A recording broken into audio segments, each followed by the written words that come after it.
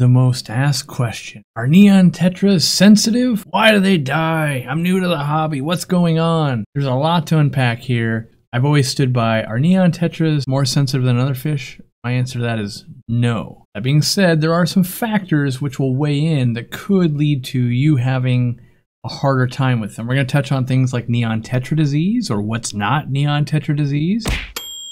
We're going to talk about what things go through to get to you and what factors may be contributing to all of this. First up, let's look at how they're bred. They're bred in massive numbers because they're one of the oldest fish. People buy them in groups and stores always have them, right? Doesn't matter if it's a chain store, mom and pop store, doesn't matter. They're abundant. So typically what happens is they're sitting in a pet store tank. They got them from a wholesaler and the wholesaler got them from a breeder or a farm, right? And at each of those stages, they're in massive numbers. Now, there's a few things that go on when you get to a store. You've got stores that have really high throughput. You've got stores that don't have so much throughput. And so what does that mean? That means like at a chain store, maybe they get 50 neon tetras and they sell 30 of them and 20 of them die from their system. That's still high throughput. Each week they're kind of resetting.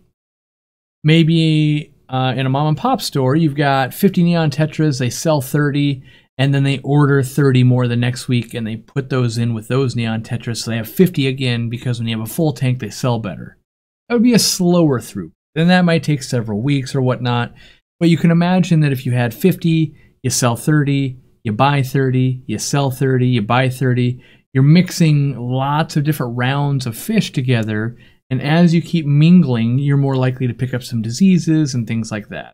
What else is going on at the pet store that might be making them weaker? Well, in general, compared to other fish, we store a lot of neon tetras. So if you have 50 or 100 in a tank, you might go over to another tank and there's 5 rainbow fish, there's 12 angelfish, there's 16 corridoras, right? But when a human is feeding tanks, yeah, we'll feed those neon tetras a little heavier, but maybe they get 2 cubes of food and the other tanks get 1 cube. But the reality is at 100 tetras, maybe they should have gotten 5 or 6 cubes. So over time, as they sit there, they're losing a little bit of weight and maybe not getting the lion's share of the food. Now at a wholesaler, that usually is even exacerbated even more. So now, if we have 100 at a store, it's not uncommon to see 10,000 in like 180 gallons of water at a wholesaler. And yes, food's going to go in, but making sure each one gets enough food is something you can't really guarantee. So it's this weird thing, right? The breeder makes them, they got to raise them, get them to a certain size, spend the least amount of money possible, least amount of food, least amount of cleaning, all that. Sell them to the wholesaler. And the wholesaler goes, oh, well, yeah, I got to do that same. I don't want to spend a lot of money. I don't want to do all this. And so they keep passing it along, right? So if the breeder goes, well, I'll do the minimum. And then the wholesaler goes, well, I'll do the minimum. And then the store basically is going, well, I'll do the minimum. And then once the customer gets it, they'll feed them and they'll be fat and sassy and happy. And they'll put on the body weight and everything will be great. That works most times, honestly. But when it comes to neon tetras in these high stress environments, that is where we start getting lots of disease. And that could be ick. It could be bacterial infections. It just could be even neon tetra disease or false neon tetra disease. And we're going to get to that in a bit here. Are they more sensitive? I don't think the fish is actually any more sensitive. Do they potentially get kept in worse conditions through the chain? I do think that could be true. Now, not all stores are like that. My store, typically, we want to get them in a week ahead of time. We want to put meds through them. We want to feed them a bunch. And no one's perfect. We could probably feed better. We could do live foods. We could vary it up even more. But in general, our neon tetras do really well. And that is by design. So some of the things that we do to help kind of, I guess, bridge that gap, and you could as well, is we buy jumbo neon tetras or large neon tetras, because typically someone at a farm that knows they have to raise them to a very big size has been feeding them a lot. They're going to get more money for the fish, and therefore they can put more money into the fish. And that translates all the way down to us and then eventually onto you.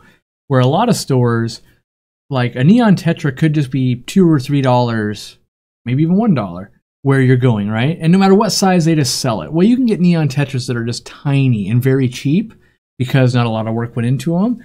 And, you know, not a lot of work's going to go into them, right? And they sell them for $1. And then you've got ones that sell for $3. I think ours are up to $3.49, but we're putting meds through them. We're putting lots of foods through them. We're buying the biggest ones we can get our hands on, and we're doing everything we can. But our end result customer has a much healthier fish, we hope, and we see from evidence. Some of the things that I think lead people astray is foods. When you go and you read online, they'll say like, oh, they love frozen brine shrimp, bloodworms, all that kind of stuff, right? Well, if you're buying a small Neon Tetra, that bloodworm is the size of that Neon Tetra. It can't eat that. It's struggling to swallow it. It doesn't pass through its system very well. And so then maybe you're going, oh, well, we're just doing flake food. And yeah, if the flake food's nice and fresh, that's okay. But if it's a little bit stale, that's a problem. So things like live baby brine shrimp, frozen baby brine shrimp, frozen cyclops, crushed up flake food, maybe micro pellets, all of that stuff that they can take in will really help. Now, if you're new, what you need to know is things that fall past those Neon Tetras isn't really going to get eaten by them. They don't eat off the bottom. They only eat mid-water. So getting them to have nice full bellies is kind of a challenge. You got to feed a little bit a few times a day. Now, if we have a Neon Tetra that went through a stressful trip to get to you, and now it's in your home, and you always seem to lose them, part of it is trying to pack weight on from missed meals of, the past maybe month or so. And so we can do one of two things. We can put a bunch of food in there and get ammonia spikes, and that's not good, and that no fish does well with that. Or two, we're feeding a little bit, and it's not enough to put weight back on and build up that immunity and their immune system and all of that. We get to Neon Tetra Disease. This is one of the most misdiagnosed things I think there is in the hobby. One aspect, I think it comes from people that are new to the hobby, but then also people just don't know. It's a big mystery. So just because it's a Neon Tetra and it's sick does not mean it has Neon Tetra Disease. That typically is reserved for a mycobacterium, which gets misidentified in the hobby all the time as fish tuberculosis, which actually doesn't exist. It's a mycobacterium. We'll get into that.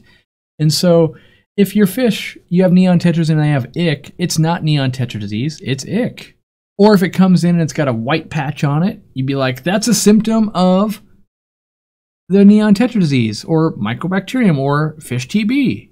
Yes, it is a symptom of that, but it's also a symptom of a fungal or bacterial infection, which is very, very likely.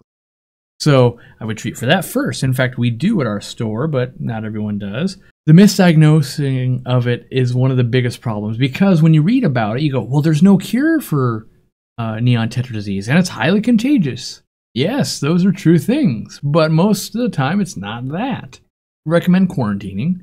We recommend using meds. We use meds all the time. We would do general cure. We would use ICX, or general cure or paracleanse, by the way, ICX and Maricin. So an antibiotic, anti-parasite, anti-internal parasite. That cleans your fish up a lot. And so they came in with a weak immune system. We're going to knock out a bunch of the things that could take it down. We're going to build the immune system up with food and care. Now, when it comes to Neon Tetra Disease, if you've done all those meds and everything and you still have some kind of succumbing to it, yes, it might be Neon Tetra Disease. But there's an article I'm going to link down below if you want to read some of the reports and the studies I read. And I'm going to read you a little clip from this because, one, I don't want to read the whole thing because it's long. Two, I don't want to steal their work, but I do think there is some applicable things like, well, when does mycobacterium thrive? What is the environment in which this fish TB or this Neon Tetra Disease breaks out, right? So we've established how these fish live before they get to you and what happens. Now let's read what is an optimal scenario for this thing to break out. A paragraph in the article is titled, Environmental Conditions That Favor Atypical Mycobacterium. Mycobacterium organisms thrive under certain environmental conditions, including warm water.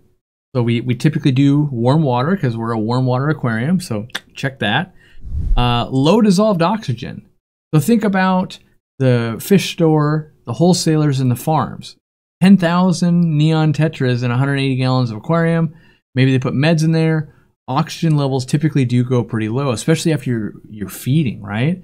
And so it's this weird thing of not having enough oxygen taxes your system very slowly. It doesn't kill you very quickly, but it lowers your immune system. And so I've been a big advocate that everyone needs an air stone in every aquarium because that's one of the surefire ways to keep oxygen very high level. Once I owned dissolved oxygen meters, that's what really proved that to me. So high oxygen rates, which in most stores and wholesalers and stuff, that's not going to be high. It might be okay, but we really want to make sure it's high. And especially if you bought them, you've got the CO2 aquarium, high light, high CO2, manicured aquascape with not very much surface adaptation. If you don't want to lose the CO2, you might have low oxygen levels, which is going to lead to, oh, we got warm water, we got low oxygen. Ooh, we're already up to 2. What's the next thing that is favorable to this disease? Acidic pH. Well, wait a minute. Neon tetras come from acidic waters, and they're bred in acidic waters, and they like tannins and all that. Yes. So they're predisposed to want lower pH. So now we've got warm water, low oxygen, and low pH. We've already got the top 3 things that are going to make this outbreak, right? So then you've got things like lots of zinc. Well, we don't really have to worry about that one in our aquarium. That's good. High fulvic acid. Not so much. High humic acid. Well, if we got a lot of driftwood and catappa leaves and brown water and stuff, we could have that. So, but most of us don't. So I think we can check that one off as we're okay. And then an organically rich environment. Well, we could be setting up for that. If we had an aquarium set up for a long time, over time that gravel gets filled with organic material. Could be that we used an enriched substrate like ADA soil, flue ball stratum. Could be we did a dirted tank. All of those would be very high in organics, right? So we'd add another thing. So we've got 4 out of like 6 things that would lead to mycobacterium or Neon Tetra disease outbreaks. So an important part of preventing the diseases is the exposure threshold of the host fish. So basically, once someone gets it, it's going to start going everywhere. The recommendation is to euthanize that fish. As it releases some of the disease, it's picked up by other fish, right? And the longer they're in there, basically, the more it's going to marinate and go to other stuff. How do you prevent Neon Tetra disease? Basically, keep clean water. Don't stress out the fish. The immune system, and it does go on, it says, I should read that just so it's not, I'm not making it up here. Although these organisms are common in aquaculture environments, so those higher stress environments, right? There's evidence that the disease in the fish may be associated with certain strains of mycobacterium rather than with all environmental isolates present. Poor husbandry, chronic illness, or chronic stress, sorry, and anything else that impairs the immune system will increase the likelihood that it will develop. So you got to think the farms, wholesaler, store, all of those are stressful environments. They're not getting enough food, all of those things going, right? They finally get to your home and they might not have the best setup yet. Does that make that fish more sensitive? No, I don't think it does. I think that is we as aquarists don't have its needs kind of set out straight. So what would I do to prevent this? 1, quarantine everything. That's a good thing. Run some meds through it. 2, don't keep them maybe at 85 degrees with discus. Instead, keep them more 74 to 76 degrees. That's lower on the threshold. The cooler you go, the less likely you're going to get Neon Tetra disease, right? And they have a wide range. So even though that 78 is the recommended temperature, that doesn't mean they have to live there. That just we have to pick a number. When someone says, what would you keep this fish at? 78, it's kind of safe for everything, right? It's not going to kill it, but we can keep it a little bit cooler. So I keep it a little bit cooler, feed it really well. Live foods, frozen foods, fresh flake foods, fresh pellets, and just making sure we mix that up. Low stress, low stress. That can't be said enough. They just had a stressful journey. Get them into your aquarium. Give them tons of oxygen. Make sure they're not having to run from angelfish or apistos or any kind of cichlid, and just kind of baby them. And a quarantine tank helps, by the way. If you bring in just your group of Neon Tetras and you feed them really well, and they've got good oxygen, and they've got the meds and all of that, they're off to a great start before they enter your display aquarium. So we can build them back up before we might put them into somewhere where we have ADA soil or any kind of built-up organics. That's one thing I didn't touch on earlier that I do want to touch on. One of the reasons I think they're perceived as more sensitive is because typically people buy bigger groups. It's not uncommon for someone to have a brand new aquarium. Give me a dozen of those Neon Tetras. That typically doesn't happen with more expensive fish or bigger fish, right?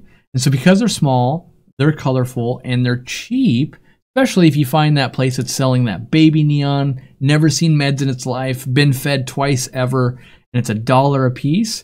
People all the time are, give me 50 of those. Give me 20 of those. High numbers. 1 out of 50 has to get sick with the mycobacterium, and then it spreads. And then, Neon Tetras are sensitive. Well, I think we've created an environment that lended itself well to that.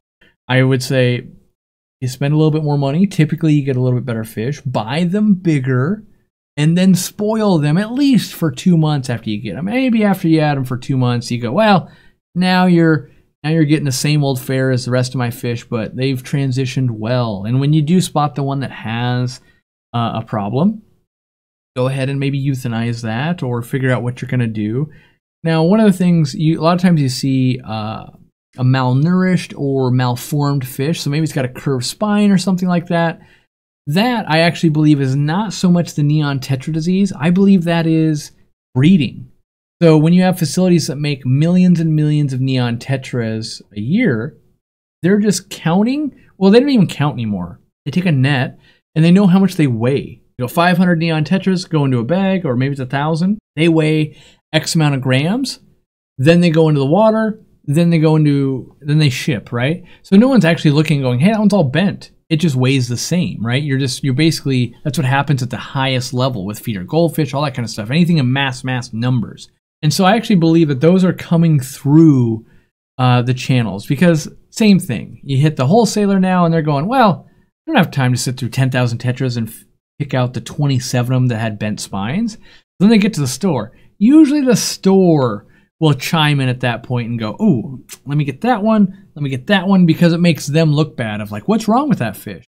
Now, where do they really get through? When you have those small ones. The small ones, you don't see the curvature of the spine and stuff like that, and so you're just, yep, 20, here you go, boom. Then they grow up a little bit, then they got the curved spine.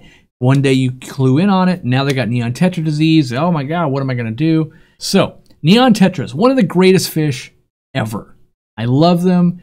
Getting a group of 20 to 50 of them in an aquarium is spectacular, especially against plants. They look really good. I myself have never had a problem with that fish breaking out with Neon Tetra disease. That doesn't mean I've never lost a Neon Tetra, but I've never seen it, oh, they're going to take out all the Tetras. They all died within 6 months, anything like that. Never, right? I have lost, like Hank, my first Mubu pufferfish ever to Mycobacterium. It was really sad. And there's no known cure, so I am familiar with that. But I've never seen it run rampant, and I don't know if that's just the sources we buy from. We buy from a few different ones, though, or if it's just the way we take care of fish. But I genuinely believe they're not more sensitive than Rasboras or other types of tetras or Danios. Like, it's just, zebra Danios raised in massive quantities too, and they have their own problems. The one thing I would say is there is a little bit with water parameters. And what I mean by that is if you get your tetras from a store and they're buying from a farm in Florida, right? They typically raise them at a higher pH than someone maybe out of Russia or something like that. Like most of ours are coming in from overseas. Like we buy from a wholesaler, and I don't know exactly where they buy, but I know in our softer water, when we buy from Florida, they don't do well. But vice versa, if you were to buy from us, which we don't sell Neon Tetras online, by the way, if you were to buy from us and take them to a hard water state, they wouldn't do great either. Now, where do we really see this become prevalent is in chain stores. The big box stores, because they have suppliers that supply, oh, you supply all of the West Coast, you supply all of the Midwest, and you supply all of the East Coast. Not every state and every city has similar water. But they're going to ship them those tetras anyway, and that's where you can get that scenario at the beginning where I mentioned, oh, these ones, they buy 50, they sell 30, 20 die, 50 more come in next week. That's how that scenario kind of works out, because they're landing in water they didn't even want to be in, they're not getting the care they probably needed, and because they're gone at the end of the week, hey, it's successful, let's move on, let's do it again next week, right? And so that's where you could be like, hey, these are a little sensitive, but if someone's doing their job, you should be getting some Neon Tetras that reasonably like your water. If you have radically different water than your store, talk with them about it, devise a plan. Maybe you have them special order you some from Florida.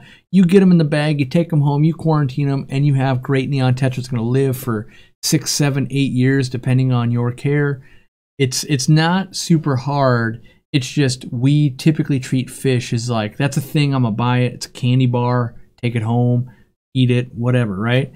It's not planned where you might do a ton of research when you're buying a car or a house or something like that, and you really plan. fish in general for most people are, that looks cool, I need 6 of those. Or they start with, I need 2 of those. I just need those. 2 of those, they look really good. Then the store talks you into 6. Really, they should be talking you into 10. They should be asking what your water parameters are. What else you got going on? What's the tank you're looking to go for? Oh, high temperatures, lots of organics. Uh-oh, low oxygen. They should be talking you out of those things. But instead, they typically don't have the time or the staff, and so they go, oh yeah, 6. Oh, you've got some, you've got some angels and some other tetras. Yeah, you'll probably be okay. Here you go. Good luck. And that's why I think they might be sensitive, is they're misunderstood and not respected. The reality is, when you look at a Neon Tetra, one of the most beautiful fish, they just happen to be the cheapest fish. If they were $10 each, I would still keep some Neon Tetras. Maybe not 100, because I'm not rich. But I might keep 20 of them and go, wow, these fish are amazing. And if they were more expensive, we would look at it going, oof, that's $200. I better really do my research here. But instead, they're beginner fish. They're cheap. They're easy. They're cycling tanks and all of that. And so they get a bad rap. Neon Tetra Disease, very confusing. There is no known cure. Just like fish TB or rainbow fish tuberculosis, all of that, it comes down to stuff that's not curable. And unfortunately, it can spread.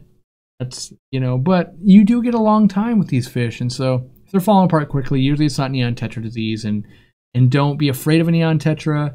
Do a little bit of research. Watching this video alone is going to put you at a leg up. Hopefully you're watching this video before you purchase and not watching it because your fish are already dying. And this is all an assumption that your water was good, you tested it, and all of that basic stuff, all the fundamentals to keep any fish alive, were already done. And this is purely for our Neon Tetras more sensitive. And I honestly will look you straight in the eyes and say, I don't think they're more sensitive than the other tetras. I just think they're misunderstood and they're valued less by your average person. But if you were trying super hard to keep this tetra alive, and you try super hard to keep this tetra alive, I think you got the same odds. So good luck, and I hope you have a beautiful Neon Tetra tank for many years to come, because it's something to be valued and cherished.